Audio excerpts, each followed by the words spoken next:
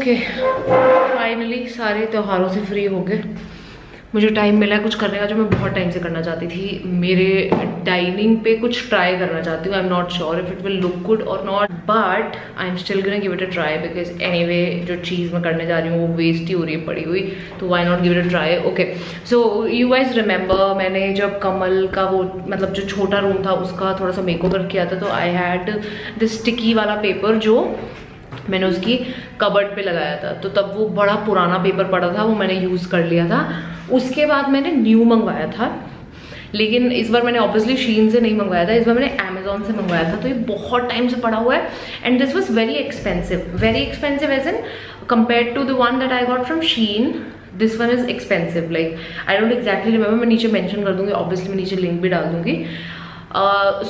क्योंकि एक्सपेंसिव है तो आई एम रियली होपिंग कि ये क्वालिटी अच्छी होगी, अच्छा इसका स्टिकिंग पावर होगा, तो लेट्स सी। सो डाइनिंग में भी क्या प्रॉब्लम है ना, बहुत सारे इस तरीके के निशान है, राइट? ये देखो, ये बाकी कुछ तो इसलिए भी है क्योंकि मैं यार थोड़ा सा ध्यान नहीं रखती हूँ जब मैं थोड़ा काम वाम कर रही होती हूँ ना। ये इस तरीके के ये कुछ तो मार्क्स हैं कैंडल के, ये डिफ्यूज़र के हैं। मुझे एक्चुअली डाइनिंग को कवर करके रखना चाहिए था, कवर एज इन इस पर एक अच्छा सा कोई कवर बिछाना चाहिए था, बट वो नहीं हो पाया, तो ये काफ़ी स्पॉइल्ड है। तो लेट्स ट्राई डूइंग दिस, अगर इट वर्क्स आउट तो ठीक है, if it doesn't work out तो भी ठीक है, क्या फ़र्क पड़ता है, निकाल देंगे कुछ टाइम में, या हाथ के हाथ निकाल दूंगी। So let me try doing this.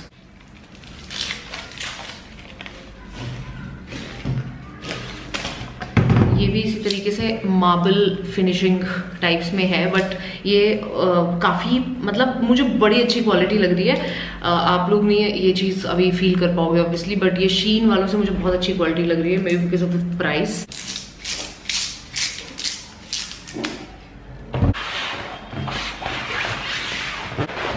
काफ़ी सारे मंगवाए थे मैंने।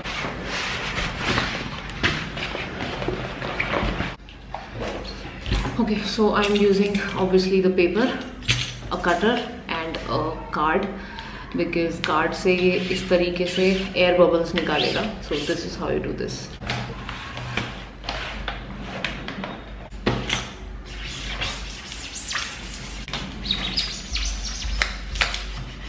यार क्वालिटी तो डेफिनेटली बहुत अच्छी लग रही है।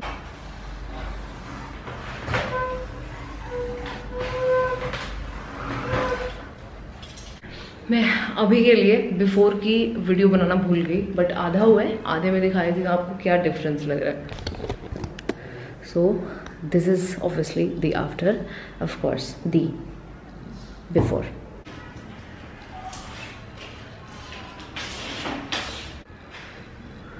बहुत अच्छा लग रहा है, like obviously much better than before. एक छोटी सी मुझे सेटिस्फैक्शन नहीं है कि बीच में जो जॉइंट आया है ना, वो थोड़े से पास से देखोगे तो दिख रहे हैं, बट बहुत अमेजिंग लग रहा है अदरवाइज।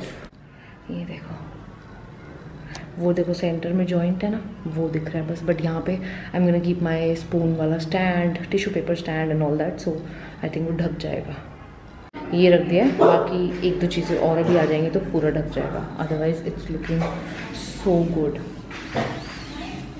और सिर्फ 2 शीट्स यूज़ हुई हैं, बाकी सब पड़ी हैं। ये बहुत बड़ा रोल अभी पड़ा है, और और ये दो यूज़ हुई हैं, वो भी एक्चुअली पूरी नहीं हुई, थोड़ा सा हिस्सा इसका थोड़ा सा अपडेट हो गया डाइनिंग टेबल। एंड इस घर में you guys no I don't want to invest any more money, I really want to bye a new dining table but not right now, not in this house.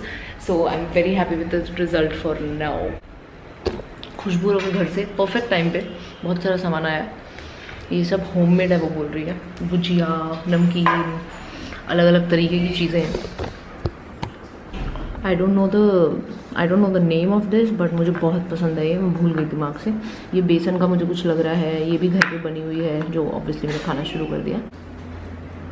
Dining देखो ये क्या है भाई? कैसा है? अरे वाह, न्यू जैसा हो गया है ना? और क्या, मतलब much better than what we had, right? क्या मस्त हो गया। तो अजीब से वो हो गए थे। हाँ, निशान ना मैंने दिखाए। Way better. क्या बाहर वाले भैया से बुला के कराया क्या? अच्छा, जब तुम सो रहे थे ना हाँ। तब तुम्हारी बीवी काम कर रही।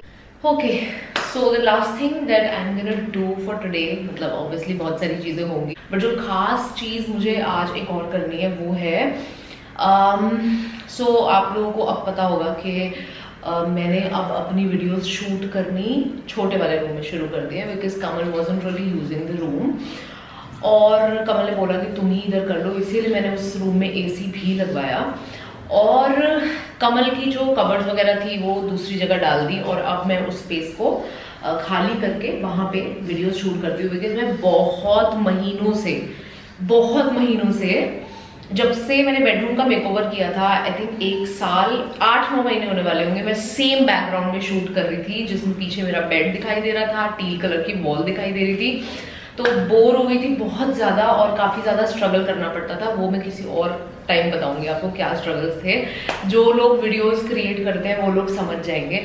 सो एनीवे, सो अब इसमें सिर्फ एक ऐसी चीज़ रह गई है जो कमल को लेने के लिए फिर भी इसी कमरे में आना पड़ता है। So if I am shooting he has to wait, right, and also so कमल का आधा सामान कहीं हो गया है, आधा सामान कहीं हो गया है। So what I wanted to do was कमल का एक जो बुक शेल्फ है, लास्ट एक जो चीज़ छोटे कमरे में पड़ी है वो भी निकाल के मुझे डालनी है बेडरूम में, और वहाँ पे जो मैंने आइकिया के शेल्फ पड़े हैं जिसपे मैं अपने PR पैकेजेस रखती हूँ, that is the last thing जो मेरी बेडरूम में पड़ी है, मतलब related to shooting and all that. तो मैं क्या करने वाली हूँ, बुक शेल्फ उठा के उधर रखने वाली हूँ और वो आइकिया के शेल्फ्स जो हैं वो उठा के इधर रखने वाली हूँ। I know I do a lot of changes, but जब आप छोटी सी स्पेस में रहते हो और आप उस छोटी सी स्पेस से बहुत सारे काम लेना चाहते हो तो you have to do these changes.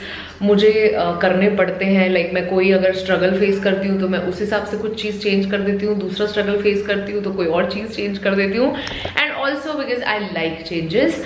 So anyway, अब हम वही करने वाले हैं, बुक शेल्फ जहाँ पे जिसमें मेनली कमल का सामान पड़ा है। So this I am trying to shift, trying नहीं मतलब I have planned to shift from here to the bedroom, and bedroom में जो ये वाले आइकिया के शेल्व्स हैं जिसमें मोस्टली मेरी PR बॉक्सेस रहते हैं, अभी तो निकले हुए हैं क्योंकि मैं उधर ले गई थी। आपने लास्ट एक व्लॉग में देखा होगा कि मैं यहाँ से सामान उधर लेके गई थी। So that's what I want to do कि ये PR बॉक्सेस के लिए जो दोनों शेल्फ हैं ये उधर ही चले जाएं, सो दैट मेरे लिए मतलब जो भी मुझे शूट करने से पहले सामान चाहिए वो सब उधर पड़ा हुआ होगा। कोई भी ब्रांड से कोई चीज़ आनी है, मुझे यूज़ करनी है, कुछ भी, everything will be in that room. And hopefully अब जब तक मैं इस घर में रहूँगी तब तक we will not be changing rooms, Kamal, right? तो अब मैं वही करने वाली हूँ कि मैं ये बुक शेल्फ उठा के वहाँ लेके जाऊँगी और वो आइकिया शेल्फ्स इधर लेके आऊँगी। बहुत ही टीडियस प्रोसेस है क्योंकि बहुत सामान रखना है, उतारना है, फिर रखना है, और उतारूंगी तो धूल मिट्टी भी डेफिनेटली मिलेगी थोड़ी बहुत, तो वो सब साफ करना है। सो I am not shooting that process, once it's done I will show you how it's looking now because I have to do couple of changes. यहाँ पे देखूंगी साइज के हिसाब से क्या करना है। सो ये मैंने यहाँ पे सेट कर दिए हैं। ऑल्सो मेरे जो रेगुलर आजकल मैं शूज़ पहन रही हूँ, मतलब फ्लैट्स मेरी मोस्टली, वो मैंने यहीं पे रख दी है because I have no shoe rack also, and one I have kept for my PR boxes या ब्रांड कोलैब्स कुछ भी आया करेगा वो मैं यहाँ रख दिया करूँगी, और अगर कभी ज़्यादा हो गया ज़रूरत पड़ी तो obviously I have this space. And ये कुछ 1-2 चीज़ें मैंने और करी हैं। एनीवे, अब मेरा स्टूडियो हो गया पूरा तैयार शूट करने के लिए, एंड जो भी मुझे रिसोर्सेज चाहिए होते हैं सब कुछ मेरे स्टूडियो में है, मुझे इधर उधर भागने की जरूरत नहीं पड़ेगी। Finally let me know if you need studio tour proper, जिसमें मैं आपको हर एक चीज़ बताऊंगी, ये भी बताऊंगी कैसे शूट करती हूँ, कहाँ शूट करती हूँ। Let me know in the comments and I will give you a full studio tour. And या this is it for this one. I am going to say bye to you guys and end this vlog here because I'm very tired. It was a lot of work. It took me about 40 minutes to do everything. वहाँ का इधर लाना और इधर का उधर करना and साफ करना, सारा सामान ऑर्गेनाइज करना. So I'm very tired. I'm going to go take a shower now and I'm going to see you guys super soon in my next video. Till then, bye bye. Take care, guys.